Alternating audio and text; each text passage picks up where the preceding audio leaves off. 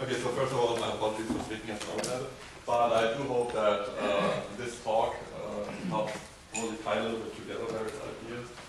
It's certainly still at the beginning, that's not a complete story, and it's, I'll tell it at a rather simple-minded level, so the mathematics will be rather basic, and physics as well, so everything is a little bit naive, but you can make the answer, okay?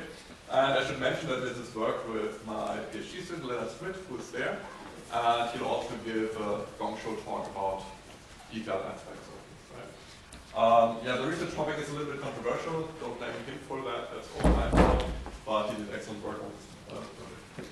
Okay, so the motivation, I probably don't have to discuss this slide in great detail because we've seen all these talks already yesterday in the morning. Essentially, d-branes interact by strings. The effective description is essentially a theory of the endpoints because we power transport these and we get gauge theory. So studying string theory by gauge theory is a long success story. Many results have been obtained in this way. And now you want to lift all this up to M theory and see what happens there. Well, in M theory we have M2 branes and M5 branes, and they interact by these, M5 branes interact by M2 branes, and the boundary is now no longer a point, but it's a one-dimensional object, and it's a string, a self-closed string, and the effective description there should be a theory of self-closed strings, and the parallel transport of these, of course, a high-gauge theory, because now you're parallel transporting extended objects. And so a naive conjecture is then the long-sought zero theory, namely the broad volume theory of the target space theory of these M5 branes. That should be a high-gauge theory. Okay, so that's roughly the idea at a very naive level. And now let's just go with it and see how far we can push that. Not too far away. Hello. There we go. Okay, outline the zero theory, just quickly summarizing, we've already heard a lot of it. What we know and what we want. Present your wish list that I want to fulfill that I can't fulfill at the moment. High-gauge theory, lightning review, just very, very basics, because I don't think we have seen yet how to construct explicitly a high-gauge theory. Guidance from BTS of those strings, so they will tell us something about the gauge structure that we should use, that's the natural gauge structure. Then I'll discuss six-dimensional superconformal field theory, and then I come to the open problems and go through them in detail. What we don't know yet. So what we know and what we want. So this is essentially the string theory result summary at a very coarse level. So it's a six-dimensional superconformal field theory that we're after. So it appears in type 3 on K3 compactifications, as we heard. Also it appears in the description of parallel and M5 branes. It's a theory of self-closed strings, the boundary of the M2 between the M5, as I said before. And they become masters if the M5 branes approach each other, just as you know from D-branes, if the D-branes come together into a stack, separated with zero separation, then they become massless, and you get increased to a non-Abelian theory. Right, and so this is exactly what we want to do here. We want to have a non-Abelian analog for M5 branes. We want to have a description of stacks of parallel M5 branes. The field content of the 2-0 theory is the 2-0 tensor multiplet. This has been known for a long time. All these supersymmetry representations have been classified, and well, the sixth dimension there was more a curiosity for a long time when none found it, and many people believe, well, you can't construct quantum field theories in more than superconformal quantum field theories in more than 4 dimensions, but then Whitman came up with this construction, and now it's believed that this theory, of course, exists.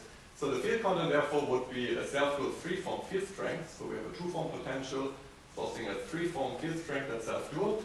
We get 5 Goldstone scalars. So what they do is you have the M5 brane, which is from a space-time perspective a 6-dimensional object in flat space-time, and the transverse fluctuations, of course, parameterized by the scalars. And we have fermionic partners, right? So that's the field content, that's kind of clear. The observables are, many people argue that they are Wilson surfaces, so not Wilson loops, but Wilson surfaces, and therefore there should be indeed some kind of notion of parallel transport of strings behind it. The common belief is that there's no Lagrangian description, as we have heard many times.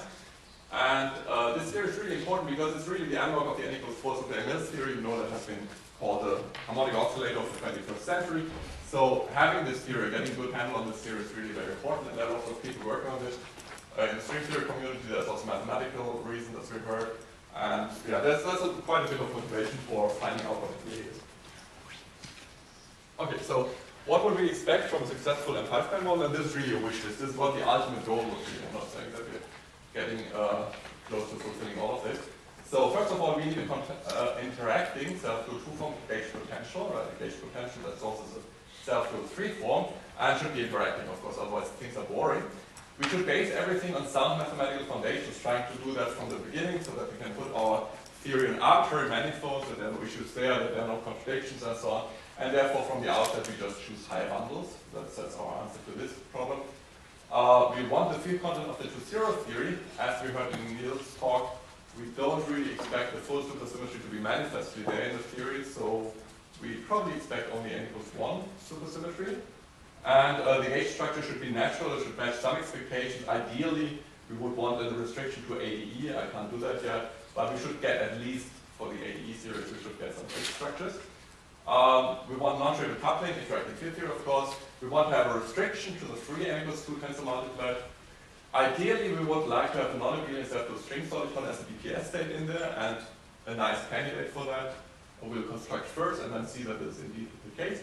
And then the key test is a reduction to Superbeing-Mills theories. Ideally, you would want a reduction to 5-dimensional. I have no idea how this works, but we can do a reduction to 4-dimensional Superbeing-Mills in some way. That's kind of similar to the M2 brain reduction. And, well, there is kind of a remnant, there should be some remnant of T-duality in M theory as well. So you would want also somehow a reduction from this M5 brain theory to the transverse matter theories that describe M2 brains, right? And then in particular, it's important that we recover somehow the discrete coupling constant. And then the hardest part, of course, is to expect to match the modular space of the 2-0 theory, and this is certainly something that we can't do. Can I object? Yeah, sure. What else? Well, I don't want to object, but... you can add to this. Can I add? Yeah, of course. I object to the first one. Okay. Because this is a self-dual theory of electric and magnetic charges. Now, in electric theory, we introduce a gauge potential because there are no magnetic charges. Yeah. But if you have both electric and magnetic charges, why do you think you're going to have a gauge potential? No, sorry, I should say not self-dual two-form. The two-form gauge potential, right? So you say you don't believe that there's a B field? Yeah, because there's both electric and magnetic charges. Right. Okay, so this is, it's a wish list, right? It's not really set into stone. I know what I said is heresy, but I think No, it might be, yeah, of course. I mean, anything goes at the moment, nobody has the theory, right? So. Can I object to Neil also? I can form a local model where I have a two-form B field, which is what he wants to have, and then still have topologically non-trivial things like a magnetic charge. And I do that all the time. I have a Dirac monopole, and I still allow myself to have a vector field with locally described degrees of freedom with that. So. But that satisfies the df equals d star f equals 0 almost everywhere. Yeah. But if you had some equations of motions... So, maybe I didn't understand the objection, the first objection. So, well, I think we sort of know what we mean. Well, if you have an interacting theory, you will have equations like d star h equals dh equals sources. Yeah, sure. And those sources will not be delta function points. No, not necessarily. So why would you expect there to be a B such that okay. Yeah. Well, at the moment it works for the B field. So, let's see how far we get, right? Let's see how far it works. That's my wishes. That's what I would like to have, and to a certain extent I get it. Right? Okay, so non-Abelian type transport as one. The arguments that you usually hear against the classical 2-0 theory, and Nina has already summarized them. First, you usually hear the non-Abelian type transport of strings is problematic. I mean, non-Abelian jokes exist, so this argument is not really relevant anymore. What is relevant, though, is to find relevant an interesting example of truly non-Abelian jokes. I mean, Abelian jokes by now everybody accepts them, it's all of them, they are there. But we really would like to have examples of non-Abelian jokes that are physically reasonable, that are not artificial, so really non-trivial examples there. Then the old string theory argument is that there's no continuous coupling constant. This is because it's a conformal field theory, so we have no dimension full parameter. But we can also not have dimensionless parameters because we can show that this theory exists in isolated singularities. So there's no continuous coupling constant. You also can actually show this by trying to deform the Abelian theory in the BD formalism. We try to form away from the Abelian point to something non-Abelian. That doesn't work either. It's a proof. So if you don't have a continuous coupling constant, well, then you probably don't have a classical Lagrangian. But the same actually happens for the M2 brains, and as soon as you allow for discrete coupling constants, everything is fine. So we expect a discrete coupling constant, and indeed we have reasons for that our theory has a discrete coupling constant. Does point 1 mean that you're going to violate fake flatness? Sorry? Does point 1 here mean you're going to violate fake flatness? No, what? No. Just asking. Okay. No, Okay, and then the argument by Witten, Neil summarized that the reduction to 50 Young-Mills seems impossible. We seem to be able to reduce to 40 Young-Mills. You might like this reduction, you might not. It's 40 Young-Mills is in a certain limit. You give certain maximum expectation value to fields that's in there, even with theta terms. And then the action for self-closed free forms is problematic anyway, but the PSP formulas can be used. Then you can ask, okay, how useful is this actually really? Can you quantize that? Can you do anything with it? Let's just postpone these questions and let's just see how far we get in the first place. Okay, high gauge theory, lightning review. Guideline will be category theory, and simply because of this quote by John Bice, we try to extend gauge theory, we try to define something new that hasn't been there before, right? And if you want to define something in consistent ways, we have guidelines. And category theory is the subject where you can leave definitions as exercises, so we just do these exercises, and hopefully we arrive at something. Okay, so first thing that we need to get under control is the gauge structure. So we need some generalization of Lie algebras, and has been discussed already quite a few times. Let me just quickly go through this. We use the language of NQ manifolds just because it's very convenient. It's the quickest way I know to define these infinity or higher Lie algebras. You can think of it as a graded manifold. You have just an ordinary manifold and then a graded vector bundle over it, so the linear space is over it. In smooth category, you can always restrict to the special cases. And on top of this graded vector bundle over an ordinary manifold, you have a vector field Q of degree 1 and it squares to 0. Right? So this essentially already defines for you everything that you need for an infinity algebra. And physicists can think ghost numbers. This is also why we use the letter Q. So PRSP chart, and it's from string field theory. So physicists actually know this already, use that in many cases. Important will be that the functions on this NQ manifold, they form a differential graded algebra. And we have seen this already many, many times in various forms. Important examples that I'll use is a tangent algebra. So we take the tangent bundle of our manifold, grade shift the fibers by 1.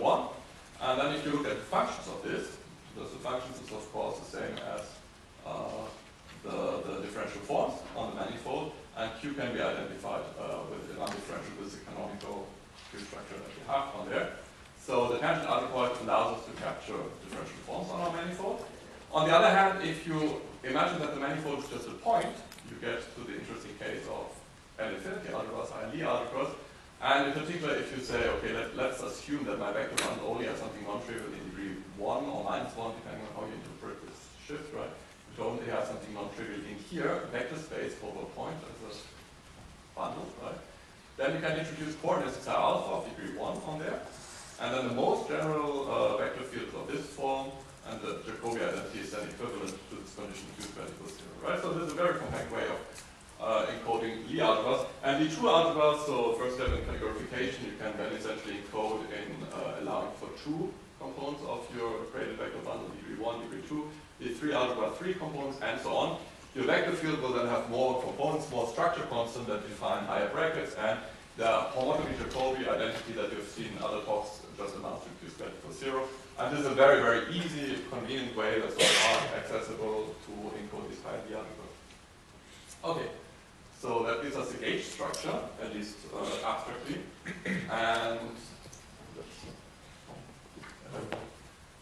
okay, so how do we do now gauge theory with these, right? So we have the gauge structure. Now we want a canonical way of identifying the kinematical data of gauge theory. So we want to know what are the gauge potentials, what are the curvatures, what are the Bianchi identities, and what are gauge transformations, right? Just the kinematical data of this. And the idea goes back to Cartan, and Strobel and collaborators will work on this, but full picture is really due to Satishaiva and Stashev. And well, what you want to do is the following. You have in the local description of gauge theory, you have differential forms, and you have Lie algebras. And you want to kind of bring this together in unifying language, because we don't compare apples to pears, but we go up to the category of fruits, and then we're fine, right? So we do essentially the same here, right? So we differential forms and Lie algebras, we bring them together by regarding them both as differential graded algebras, right? And the differential graded algebra that we use for differential forms is just a familiar one, just a Durham complex. That's already the language that we want to use. And for Lie algebras, we have to extend it slightly. You've been hearing in Dominica's talk a lot about the Chevalier-Einberg algebra.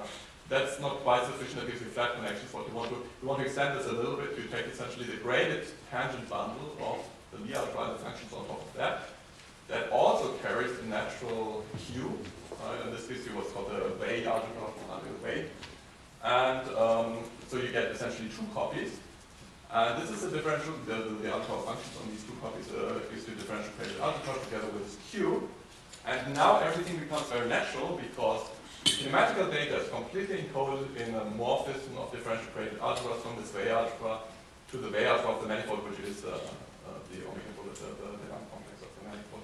I should say that this picture is a little bit naive. There's a few more details to it, but essentially, given a Weyl algebra, you can construct this data in a straightforward manner, right? So this is a really straightforward, explicit way of defining what a high gauge theory is, and there's no mystical magic involved or anything. You can write down everything explicit. So what does it mean? We have, on our first copy, we have coordinates psi alpha. They are of degree 1, so we should map this to something of degree 1, so we get a 1. This is, of course, a potential. We have a shifted coordinate, right, from our second copy, and this should be mapped to something of degree 2, not surprisingly, that's the curvature. But now this map should respect the Q structure, and that essentially means that this curvature is not anything, but it's actually given in terms of potentials in this form. But then also this map should respect the Q structure, and then you get the Yankee identity. The gauge transformations, as explained many times by Urs and other people, are given by homotopes between these EGA morphisms, and the topological invariants are captured by invariant polynomials on this Weyl algebra. Right? So, given any Weyl algebra here, this formalism tells you what is the high gauge theory, or what is the corresponding gauge theory on a manifold. And moreover, here you can imagine that you generalize this by something else. You can do non-commutative spaces and just look at the algebra of forms on non-commutative spaces. Look at the DGA morphism. Well, it's no longer commutative, as we always assume, but non-commutative algebra. But then you also get, so this is a very, very general way of defining gauge theory for arbitrary Weyl algebra that represents your gauge structure, arbitrary Weyl algebra that represents your differential forms. You can also extend this from L-infinity algebra to algebroids, and you get sigma models, gauge sigma models, and so on. So this is a very, very general picture that you can have to define gauge theory. Right? So general notion of gauge theory, just compare pairs of differential graded algebras. It tells you everything you want to know. Okay? So we can use this framework then later on if you plug in L-infinity algebra. Okay. So big question is now, which higher Lie algebra should we take, right? So we extended ordinary Lie algebras by having components in degree 1, degree 2, in our NQ picture. So there's a lot of freedom, right? And now you have to choose one to make sense, because if you just try and play with this, you quickly realize that you don't get anything interesting. And the guidance here that we use is essentially BPS self-closed strings. They are the BPS states of our 2-0 theory, and they should tell us how things work, right? So just to remind you, you should see them as M-theory lists of monopoles. So the usual D-brain interpretation of a monopole is, for example, that. I have a G1 brain ending on a B3 brain, the usual brain picture. And from the perspective of the B3 brain, you just describe this by the Bogomolny monopole equation. Continualize this situation from type 2B to type 2A, and then lift it up to M-theory, and you get this picture, also BPS configuration. And then from the perspective of the M5 brain, you expect that you get this abelian self-closed string. Right?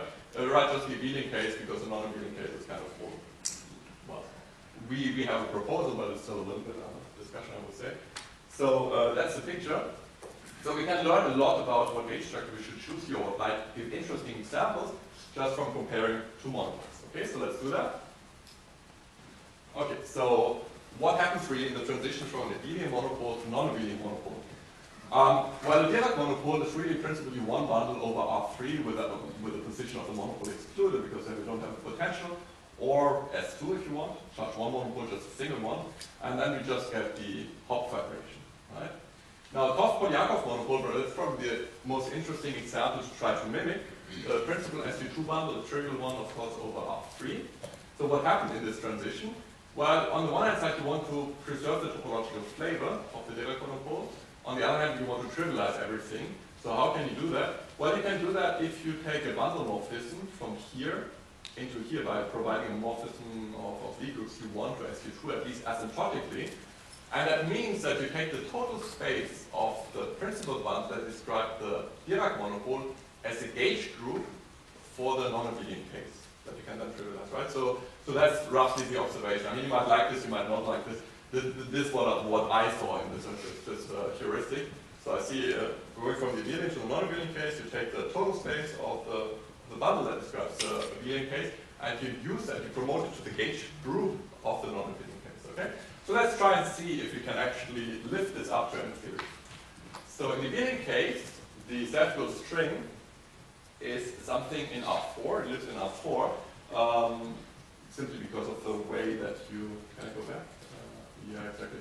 I mean, you don't care about the temporal direction, you don't care about the direction that the M2 and the M5 have in common, so there are just 4 directions left over, so something in R4. And if I place it somewhere in R4, then there's a singularity there, just as for the monopole, and then I have a fundamental abelian jerk over S3. Right? S3 just take the volume form as the characteristic class for my jerk.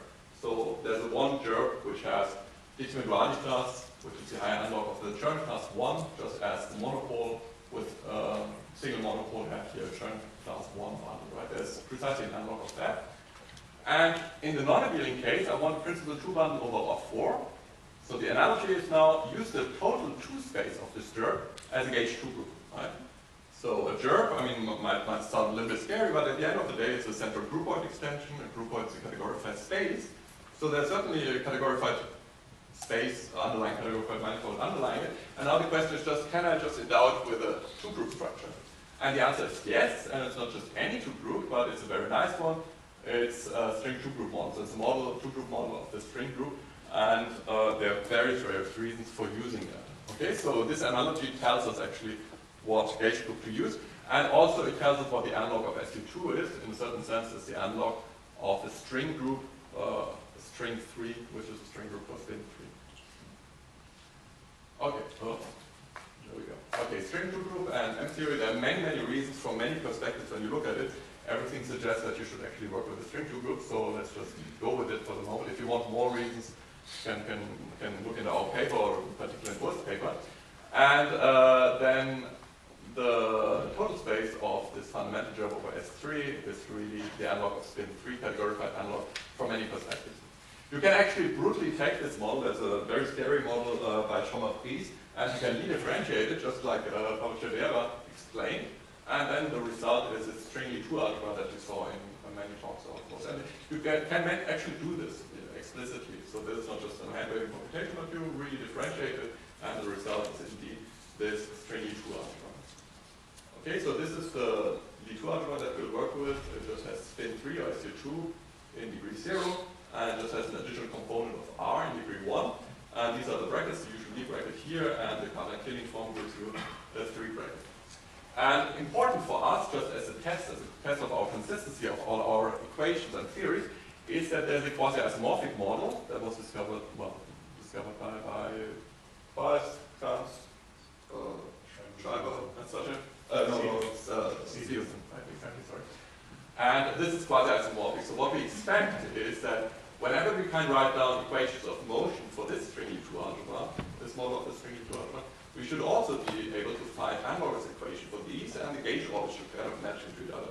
Because physics should be, of course, agnostic about this quasi-isomorphism, right? So this is an important consistency check, and we'll come back to this.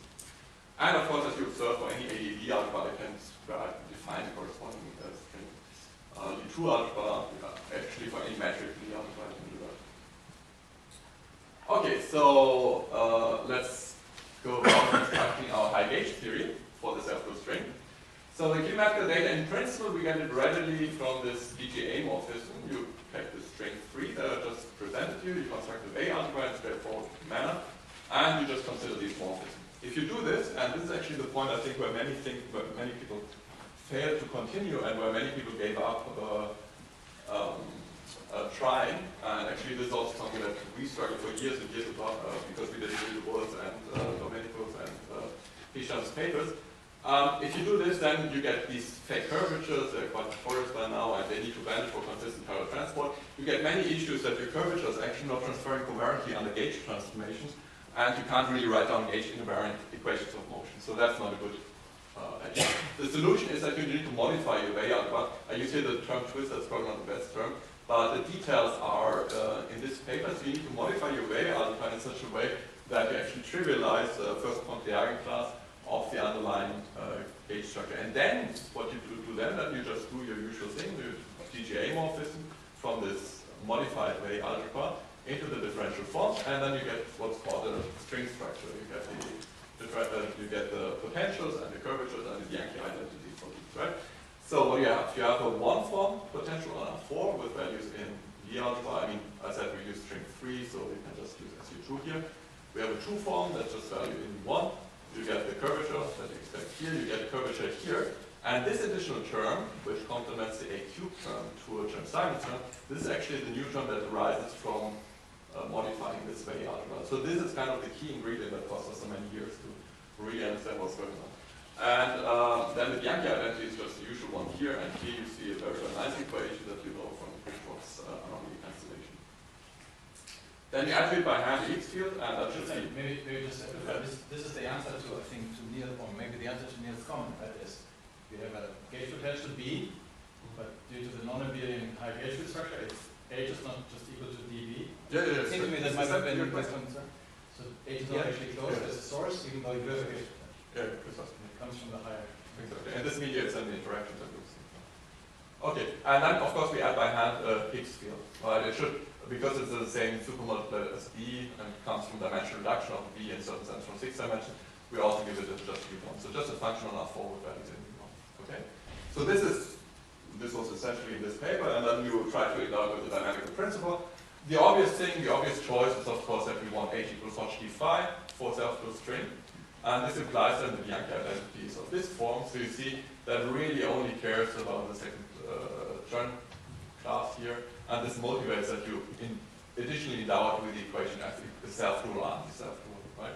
If you want really the full picture, what you really should be doing there is you should enlarge the gauge algebra a little bit to SU2 plus SU2.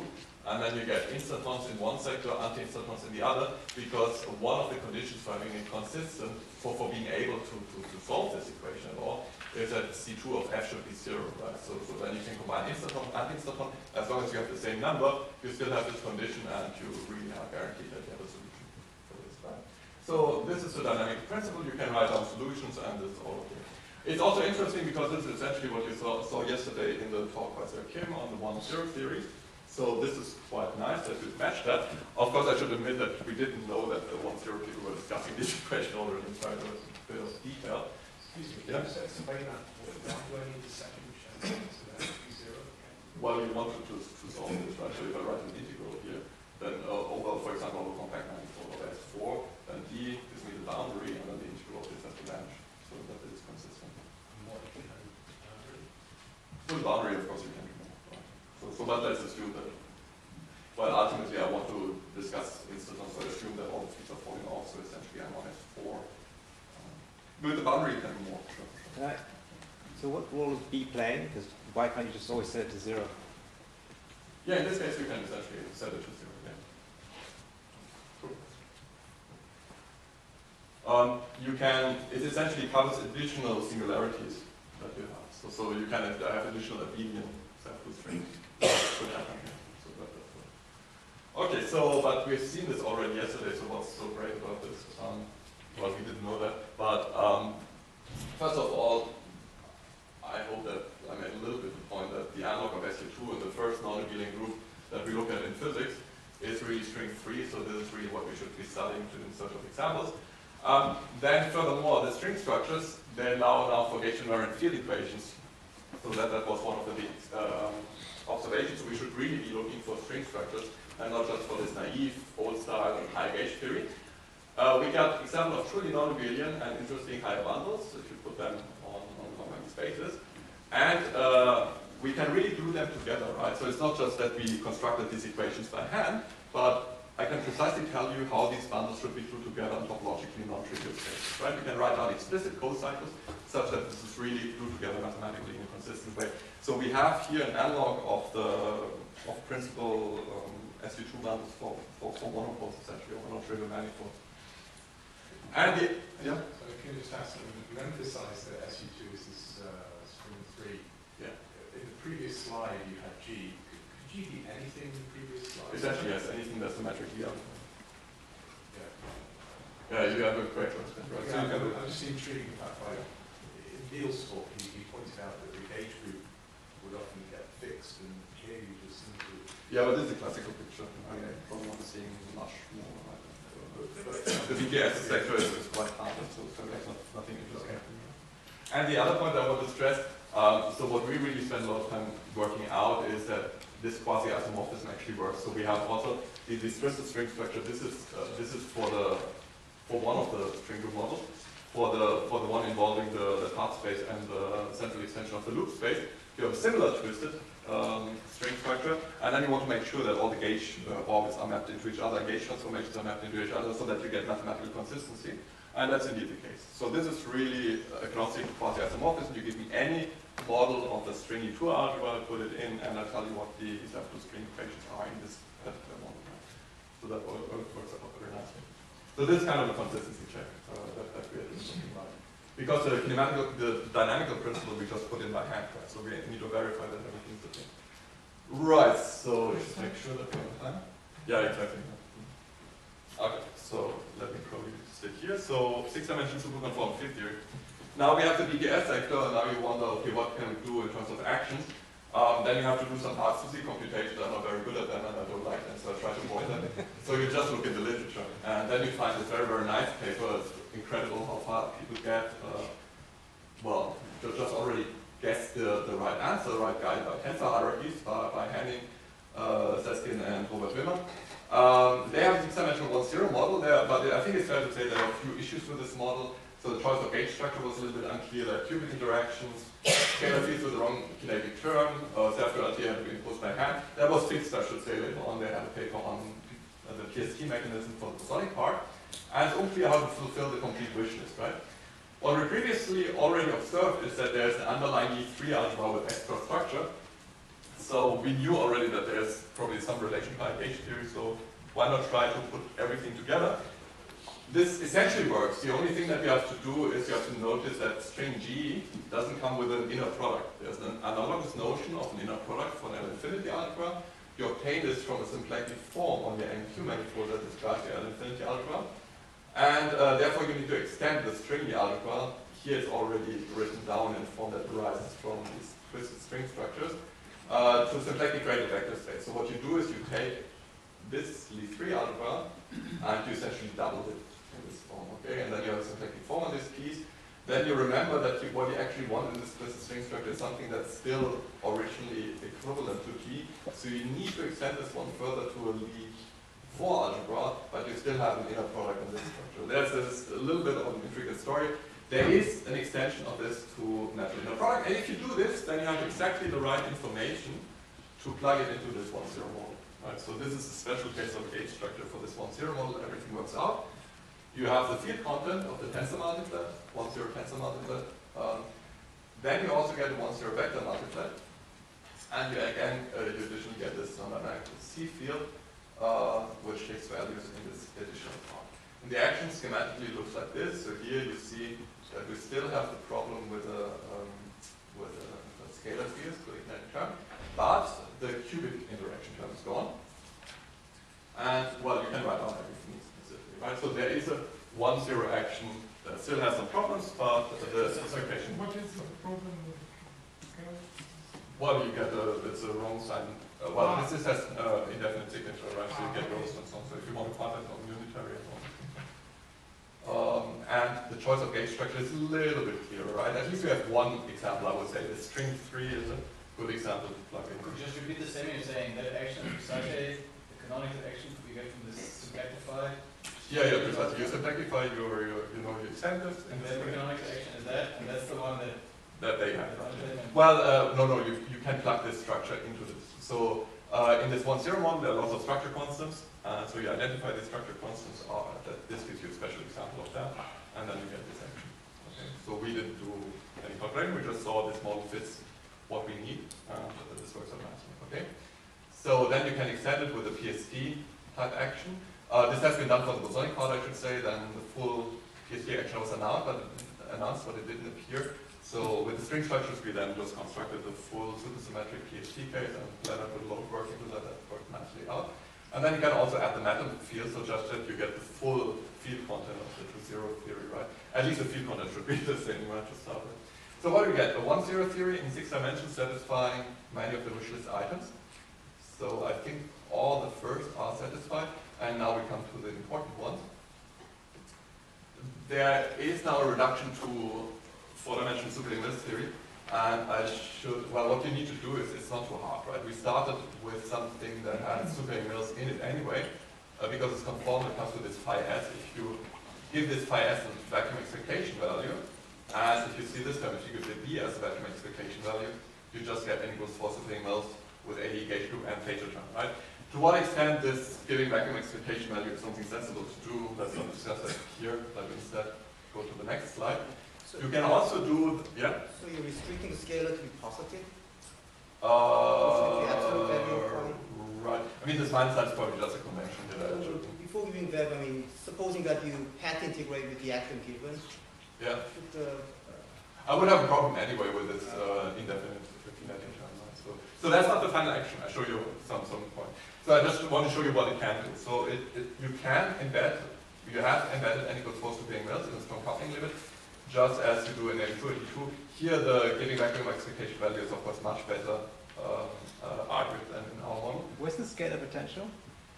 There's no scalar potential. But it's zero in this case. Yang-Mills has one. Oh, the Yang-Mills is, these are the auxiliary field, here the YY, you have to integrate them out. Yeah. Then you can also reduce that to M2 brain models, and the ways, well, you have a Chern-Simons theory, you want to get a Chern-Simons theory, so what you do is you compactify on S3 cross R12, put here a gerb on S3, have B trivial on R12, you integrate the gerb, you get an integer coefficient, you get Chern-Simons theory with integer coupling constant, so that works as well. You can argue whether these are the right things to do, but at least it works on naive level. Okay, so now important to get to the open problems in the last minute. So the first and the most important issue with this model, and this is encouraging because it allows us, it tells us that we need to do something more, is the following. The model that we used is not agnostic about quasi-isomorphism, so it really cares about quasi-isomorphism. In this language, it works. In the quasi-isomorphic language, you can't write it down, right? So this model does not allow for this Lie2 algebra model, right? So the conclusion, or our conclusion, is that the model is simply too rigid, and we can even point to where in the original construction where there's an assumption that it's a little bit too much. It's very natural. You get this embedding tensor, you split it in antisymmetric, symmetric part. You assume the antisymmetric part is the structure constants for the algebra. That is too much. Actually, you have to allow for some antisymmetric part also to be part of this D-map, right? So there's a choice here that is very, very natural from a physical point of view, but that breaks this agnosticism, right? So what we know now is we need a generalized model, and so we have to redo all the supersymmetry calculations in the end, and this is work in progress. The biggest problem is that the Yang-Mills multiplet contradicts two supersymmetries, so no matter what we do, as long as we have a Yang-Mills multiplet that's free, we can never have 2-0 theory. In the membrane model, this was kind of solved, then we also added a gauge potential, but that was solved by just the curvature is given by the equation of motion in terms of the matter field, so it's no longer free, it's not an independent degree of freedom, and you're fine. We need a similar equation for F in our 1-0 model. And most importantly, from a mathematical perspective, probably what we would be really interested in is the following. If you take a stack of n d-branes and you split it into two substacks of n1 and n2 d-branes, then you have this branching of this Lie group, right? un into n1 plus un2. And a similar branching is completely unclear for string Lie2 algebra, so we somehow need to extend this to SUN times a vector space, but it's not completely clear how to do that. I mean, these have been classified by guys essentially, but this doesn't seem to give us enough freedom, so there's a question if we can do something more. Because we use string structures, we hope that we can extend this a little bit until we have. If anybody has any ideas about branching of Lie2 algebras, I would be very, very happy to hear. And finally, there's this problem with a scalar field having the wrong sign kinetic term and the PST mechanism requiring that you have a positive scalar field. These are indeed issues. I think the first issue is most likely resolved if you look at the more general model. So if you rederive the supersymmetry computations using string Lie2 algebras. The second one I'm not sure about. I have to talk to Henning and the people in particular about this PST mechanism, Dimitri Sofin, and to see what this condition actually means. Okay, and then there's this whole issue of quantizing high gauge theory, but these high Chern-Simons is work in progress. So hopefully we see what we can do there. Okay, so in summary, I hope I could convince you that there's a categorical analog of SU2, which is string free, that you can write down non-Abelian sets with strings that are kind of interesting. There's a classical action with many of the desired features, so the no-go theorems are actually not as rigorous as we thought, but we are not there yet, right? They have a clear difference to the 2-0 theory, and here are the open problems that I just discussed. Okay, I should stop now. Thank you very much.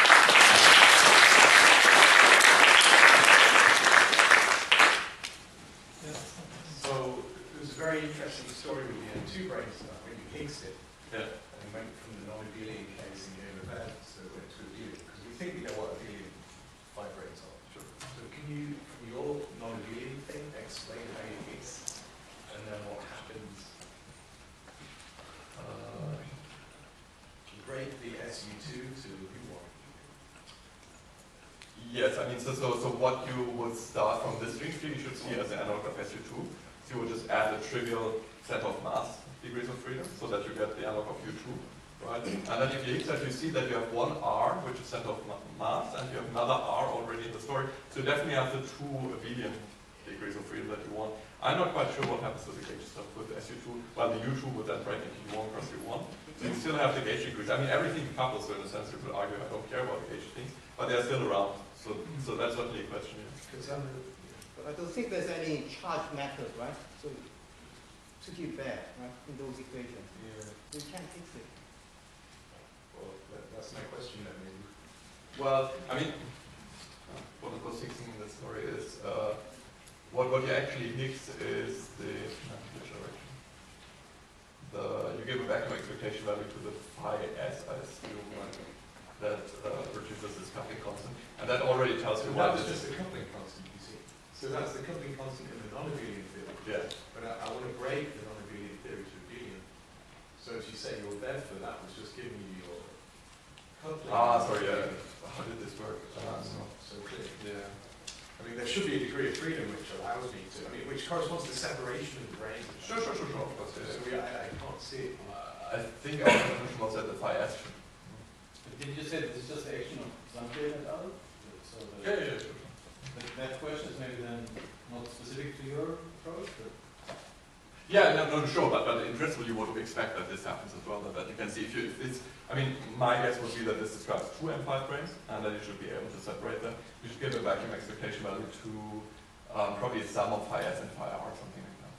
Sorry. So it could even be that. I mean, I have to think a little bit about this. but it's sort of untrue, because in the M2 brain case, it was sort of untrue how the heating worked out. Yeah. It wasn't as simple, which is why it might be interesting here. Sure. Yeah, that's a good point. Other questions?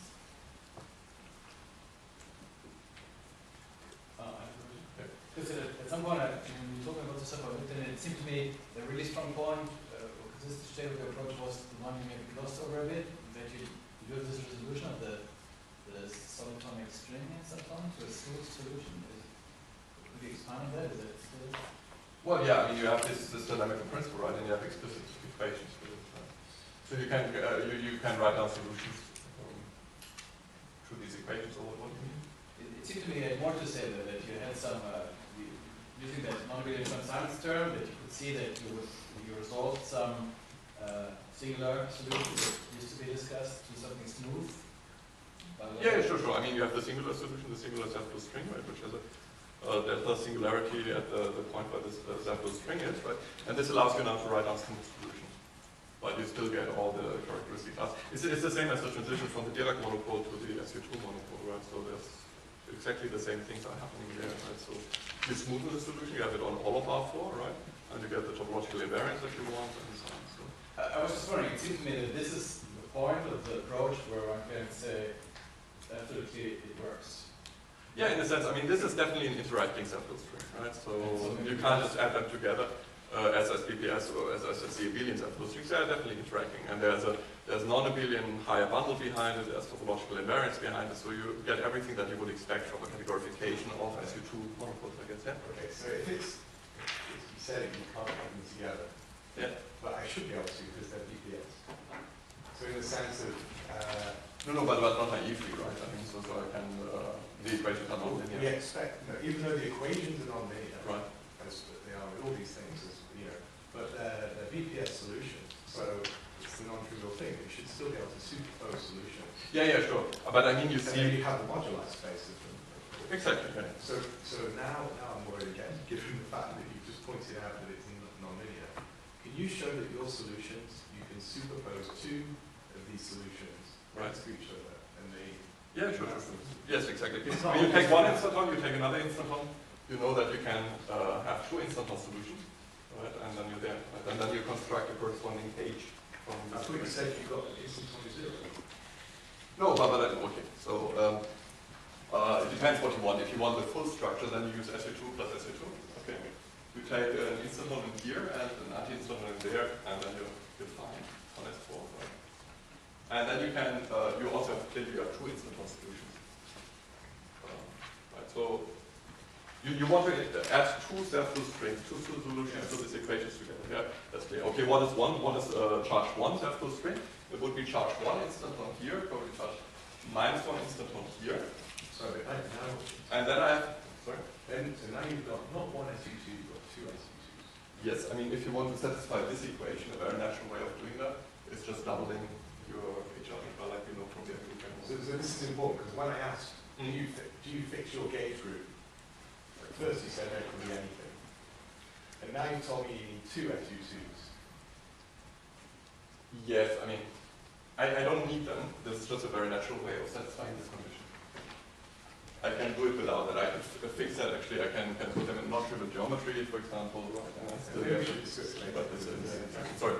But I can certainly add two solutions. It's not, but I see that I can't just add the gauge potentials and the heat field together and expect to get a new solution. So the equations are really nonlinear. That's all the BPS. Yeah, they're actually the BPS equations for this other theory. Okay, that's, And you can do the Bogomolny trick to get BPS parts. okay. You can also do that. That's, Okay, fine. that's enough. Okay. Okay, I think So we yeah. should thank the speaker.